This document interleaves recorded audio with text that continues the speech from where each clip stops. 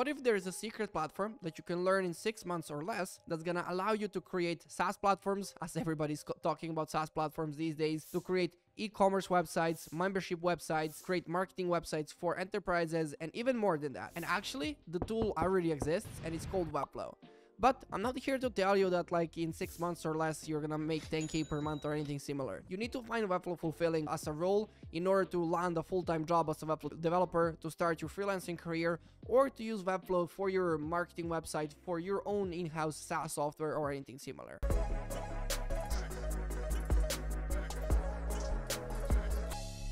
I'm Uros and I'm the founder and CEO at Flow Ninja. And in 2015, I actually wanted to start my freelancing career. And I would say one of the biggest and the best decisions that I ever made was going all in on Webflow. At that point, I was like 14, 15 years old, something like that. Even right now, I'm kind of pretty young. And I was comparing myself to all of my friends, and some of them were learning development since they were 6. So I couldn't actually compare and catch up with them like on JS or anything similar. And that's where I discovered Webflow and discovered kind of the power of visual development and the way Webflow actually approaches kind of website development, web building, and anything similar. Because unlike all of the other tools, which are trying to find a hack around actually building websites, Webflow is going to allow you to learn front end, later on to learn kind of JS, and then to learn backend, and to have an understanding of how the web works actually in the end. Versus like some of the other platforms that I'm seeing coming up, which are trying to find a hacky way of you actually bundling up a website. And I think you shouldn't be worried about that. Like, if you're only on Webflow, you're gonna be mostly focused on becoming a really great Webflow developer and going into that direction where you're gonna be able to build complex things, which are only able to be built if kind of the tool itself is built on the basis of how web works. The first thing is like decide if you're gonna be a Webflow developer or a designer. When you search online, like you're gonna see a term Webflow designer and a Webflow developer many different times. And for me, like I think you need to decide which one are you, because I feel like if you're a designer, you're more gonna be learning kind of interactions and just making the website look nice and like the interactions to be like a lot nicer, versus where I think like all of the money is actually becoming a Webflow developer, understanding how web works, understanding accessibility, performance, SEO, technical SEO, and then like after that, understand the JS, APIs, how to integrate with different APIs with Webflow and create incredible things in like a lot less time than it would take a normal developer to create it online. So that's why in this video, we'll be covering mostly the process you should be taking, like if you're deciding to become a Webflow developer. But again, like both are possible. It's just about that specifically for me and like also for our agency, Flow Ninja, we have different departments. Like we have a design department. They're actually using Figma to design everything and working with clients. And they have a different set of skill sets in communication, in discovery workshops, in kind of understanding marketing and understanding many different topics in order to design a pretty good website that's going to drive business results, versus developers like in our Webflow development team, which is more technically oriented to create everything in the best way possible. That's going to be loading quickly. That's going to kind of be working on all possible devices, doing QA, etc., etc. The first step is going to be actually visiting the Webflow University. You can see here on the screen. And I just would recommend starting with the Webflow 101. Just because it's going to give you like the overall way of kind of how actually Webflow works, which are the functions, where you can click, where you can find things. And then afterwards, I suggest basically watching everything on the Webflow University. Like even us, we do offer courses like on our website, flow.ninja. But I think when you're starting out, you shouldn't be wasting your time and energy on actually kind of purchasing a course, in my opinion, just because I learned everything without a course. But that's more in a stage when you actually know Webflow, like you're maybe at the junior stage of Webflow, like you have some experience and you want to make sure that you learn things quicker. But like for those basics or anything like you getting started, Webflow University will get you covered. And just try kind of just removing all of the noise outside of you and just focusing on the Webflow University until you master that. And only after you've kind of mastered the Webflow University, try searching for like paid courses and kind of learning something paid, or maybe even getting one of our courses, I guess. The next thing is gonna be like when you start going through the Webflow 101 and like doing some of the Webflow tutorials and kind of practicing like on a live build, you're gonna realize that there are things like grid, flexbox, etc., etc. And in order to build anything on Webflow, I feel like, okay, you might be using grid for many things, but flexbox is gonna be the core toolset you're gonna need to understand how it works. And that's why I recommend playing the Webflow game.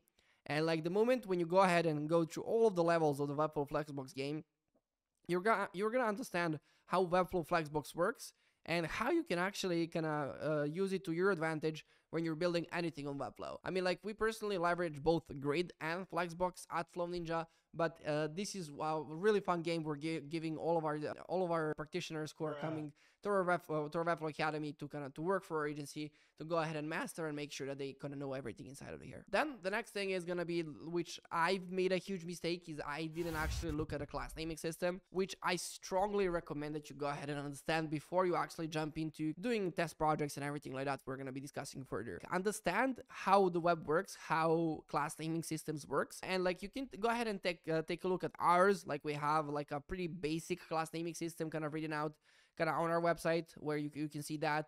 You have great examples like Client First. You have great examples like knockout.com. Like all of them are great, and it all comes down like in the end to personal preference. So I just recommend you that you go ahead and understand how do these class naming systems work, how are they being used, and how you can use them to your advantage when you actually start building in Webflow. And then the next thing is just start building. Like I've seen like many of my friends actually learn Webflow in the end, but they've made a huge mistake in the beginning by just watching the Webflow University, then buying courses, then buying more courses, then buying more courses. And like, I wish they just gave all of the money to me, I guess, in the end, instead of just wasting all the money. Because in the end, the best way you're gonna learn anything in life is just by actually doing it and trying to make it work. So I strongly suggest taking websites like, let's say, apple.com, or just take 5 of your websites that you like. Maybe you like watches, maybe you like cars, you're gonna make a Porsche's website or something like that. Take 5 websites and build them from the beginning like to the end. Don't actually just develop a page that looks like the website, but try making everything pixel perfect, go through the QA process, use those class naming systems like when you're building websites, and actually spend like a lot of time on developing everything from the beginning to the end. And in the process of doing so, you're going to discover great YouTube channels that are going to help you out do the things you want to. You're going to discover great bugs and kind of how to fix them on the Webflow forums. And that's going to be the best way for you to actually learn Webflow, and like nothing else is going to change that. So like, let's say the first month you're going to spend on actually watching the Webflow University, testing some things here and there. You're going to go through the Flexbox game, etc, etc. You're going to also probably got to go ahead and understand the class naming systems a little bit, just to have it on the back of your head. And then it's up to building. And building, let's say that you set a KPI for you, like you're running a business or anything similar. I'm going to build 5 websites in the next 5 months, or whatever the timeline is. Maybe you're going to be ambitious and say, I'm going to build the next 5 websites in 3 months if you have a lot of time on your hands. And just go from the beginning to the end, make everything responsive, make everything work on all possible devices, use class naming systems. And in that process, like you're going to learn actually how to do everything and how to get all of the obstacles by searching on YouTube, watching forums and anything. And that's the best way to learn the basics of any of the platforms. And then like if you're like applying for a Webflow developer position, probably there is no need to kind of have a fully custom designed website. Like it's more of, okay, who am I? How am I going to be positioned on the market? And why is somebody going to choose me as a freelancer or for the full-time position instead of somebody else? And that's why I recommend actually recording a video and buying a template. Just because in the beginning, like for a portfolio, it's always going to be, you're going to spend too much time on designing it, making sure that it looks like the best. But just go ahead, find a template on the Webflow marketplace that's going to look most like you,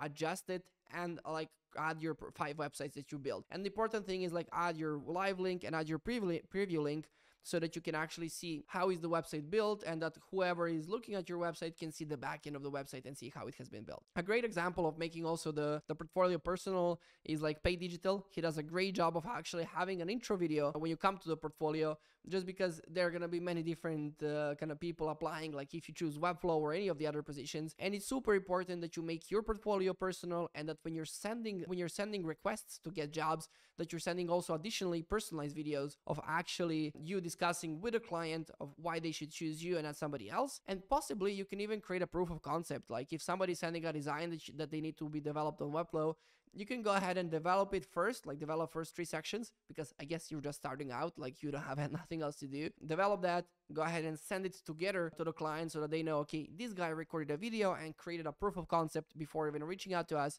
and he actually wants to work with us, like because he's gonna have time, he's gonna have dedication and stuff like that in order to do so. That's what we do even today. Like even at our team, like we have a department, like when we really want to win a client, we do a proof of concept for them fully for free and send that over for them, to make sure that we get the message across that we are really caring about the whole process and like how everything works. And then I guess like you have a portfolio, you have a video, like you went through everything and you're feeling like a lot more confident about your Webflow skills, then it's gonna be up to finding jobs. You can go and Flow remote if you want to find a full-time Webflow gig. You can see even our logo by that we're using that to hire some of our developers. So that can be one of the ways you can find jobs. Or like one of our clients, actually Upwork.com, like they have like a great marketplace, and like you might hear a lot of bad things online for Upwork, but we found like in the beginning incredible clients by leveraging Upwork.com. So I strongly suggest you that you create an account, spend a lot of time customizing the account on Upwork.com, that you make sure that everything is filled in, that you create it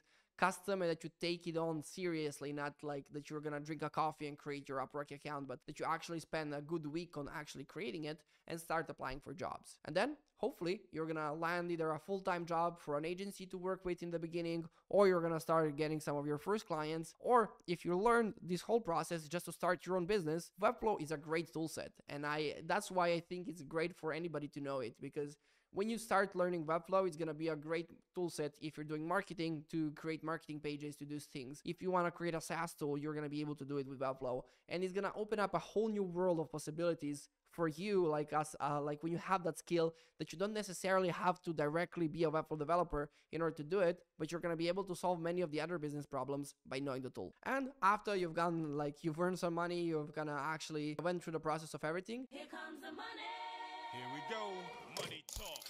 Here comes the money. Then is the time to actually start paying for some courses, and which are gonna be getting back like a lot of your time. Just because I think for those beginner steps, like nobody's gonna be able to help you out with that. Like you're just gonna need to grind it out and learn it on your own skin, and then you can start getting some courses, and maybe some of the more out of the box courses, because like for example for us at the agency, we have a subscription for front-end masters where you can learn JS, you can learn TypeScript, you can learn many things that are gonna allow you to use Webflow plus this to go that many levels up. And like maybe on awards, like there's Josu Berry for interactions and stuff like that. But all of those courses are like, okay, we have everything like for beginners on the Webflow University, and we actually want to level up and kind of become even a better developer by leveraging courses. You're gonna be able to speed up your process of becoming a Webflow developer, but only after going through this first process. So that was a lot, I guess. Like there are a lot of steps you need to go over in order to start working, and like sometimes like if you're scrolling through your reels, like it's gonna seem like that's the next big thing is coming and that you need to learn it now.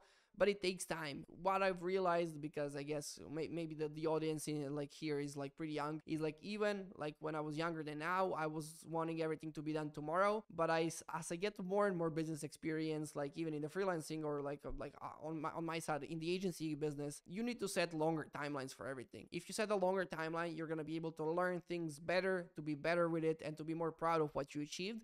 So just don't try to make anything happen quickly, and realize like, okay, if I'm learning this for life, and like this knowledge nobody can take from me. So I'm not spending any amount of time learning something that is not going to be useful for me until the rest of my life, I guess. So that's basically it. If you want to go ahead and see maybe like if you're just getting into the freelancing careers and stuff like that, you can see our kind of how to price projects, maybe somewhere here, I'm not sure kind of where we're going to be showcasing that, but you can see our video on kind of how to actually price projects and kind of how to understand pricings, or view our channel to view many of the other videos on kind of how to actually set up your Webflow agency and how to do many of the things around Webflow.